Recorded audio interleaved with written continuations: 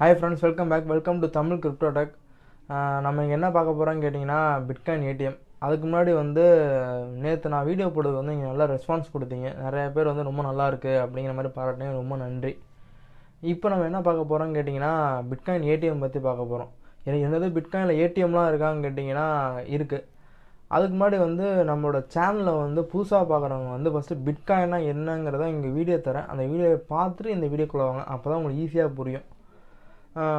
Bitcoin ATM வந்து இந்தியாவில் இருக்கான்னு கேட்டிங்கன்னா இந்தியாவில் இல்லை, பட் ஃபாரின்லலாம் ரொம்ப நிறையா இருக்குது. அங்கே சும்மா சாதாரணமே அங்கே இது யூஸ் பண்ணுவாங்க, நம்ம ஏடிஎம் மாதிரி யூஸ் பண்ணுவாங்க.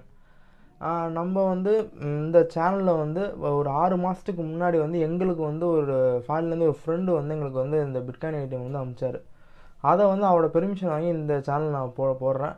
ஸோ பிட்காயின் ஏடிஎம் எப்படி ஒர்க் ஆகுது, அது என்ன பண்ணுறதுங்கிறத பார்த்துக்கலாம். ஃபஸ்ட்டு நான் தான் தமிழ் சேனல்லே நான் தான் இந்த பிட்காயின் ஏடிஎம் சம்மந்தப்பட்டது போகிறேன்னு நினைக்கிறேன்.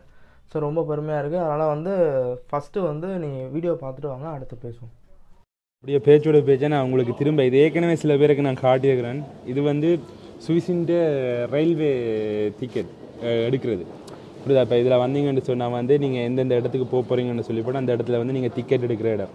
இதில் வந்து ப்ரீபெய்டுன்ற ஒரு விஷயத்தை நீங்கள் அமர்த்துறீங்கன்னு சொன்னால் இதில் வந்து பிட்காயின் அவுட்லாதன் இருக்கும். அதை வந்து நீங்கள் பிட்காயின் வந்து இதில் வந்து வேண்ட முடியும்.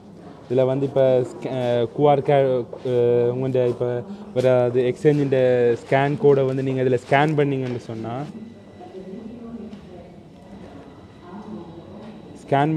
சொன்னால் அதில் வந்து இப்போ உங்களுக்கு வந்து இந்த ஸ்கேன் கோட்டை அதை எடுத்து இந்த கீழே இருக்கிற இதில் வந்து ஸ்கேன் பண்ணிக்க வந்து அதை எடுத்துக்கொள்ளும். அதுக்கப்புறம் நீங்கள் உங்கள்கிட்ட கேஷை கொடுத்தீங்கன்னு சொன்னால் இதில் பை பண்ணு. இந்த நாட்டிலே ஒரு சாதாரணமாக இருக்கிற ஒரு டிக்கெட் ஆட்டோமேட், அதை வந்து நீங்கள் பஸ்ஸு டிக்கெட் எடுக்கிற மாதிரியும் ட்ரெயின் டிக்கெட் எடுக்கிற மாதிரியும் ஒரு ஆட்டோமேட்லேயே பிட்காயின் பை அண்ட் சேல் உங்களால் பண்ண முடியும். அப்போ நீங்கள் யோசிச்சு பாருங்கள் எவ்வளவு தூரம் இந்த பிட்காயின் வந்து இந்த ஐரோப்பா நாடுகளில் வந்து எவ்வளோ தூரம் முன்னேறிட்டு வருது என்று சொல்லி. இதுவா ப்ரோ கேம்பிளிங்? பார்த்தீங்களா ஃப்ரெண்ட்ஸ், சாதாரணமாக ஒரு ரயில்வே ஸ்டேஷனில் வந்து பிட்காயின் ஏடிஎம் வச்சு எவ்வளோ ஈஸியாக பிட்காயின் எடுத்துக்கிறாங்கன்னு. ஸோ இது வந்து ரொம்ப ஈஸியாக அது எப்படி பண்ணுறாங்கிறத உங்களுக்கு அந்த வீடியோ நான் தெளிவாக சொல்லணும்னா ஒன்றும் இல்லை, பெருசாக இல்லை. இப்போ பேடிஎம் நீங்கள் யூஸ் பண்ணும்போது பார் கோடு மாதிரி கொடுத்து நீங்கள் ட்ரான்ஸ்ஃபர் பண்ணுற மாதிரி பிட்காயின் ஒரு வேலட் இருக்குது. அந்த வேலட் இருக்க பார்ஸ் கோடை வந்து கீழே அது கீழே வந்து ஏடிஎம் கீழே ஸ்கேன் பண்ணிட்டு அதுக்கப்புறம் பணத்தை கொடுத்து பிட்காயின் வந்து ஸ்மார்ட் ஃபோன் ட்ரான்ஸ்ஃபர் பண்ணிப்பாங்க.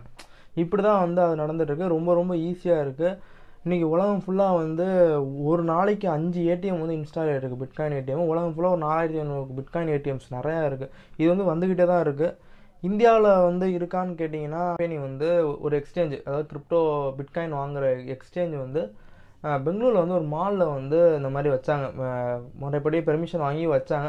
பட் கோர்ட்டில் வந்து இந்த மாதிரி கிரிப்டோ கேஸ் இன்னும் நடக்கிறதுனால போலீஸ் வந்து அதை சீஸ் பண்ணிடுச்சு. உடனே வந்து அதுக்கு ஒரு பெரிய ரூமர் கிளம்புச்சு. என்னென்னா அந்த பிட்காயின் ஏடிஎம் வச்சவங்களுக்கு வந்து 5 வருஷம் ஜெயிலு, 7 வருஷம் ஜெயிலு அப்படிங்கிற மிகப்பெரிய ரூமர் கிளம்புனுச்சு. பட் அவன் அன்றைக்கி மதியானமே பெயில் வாங்கிட்டு வெளியே வந்துட்டான்.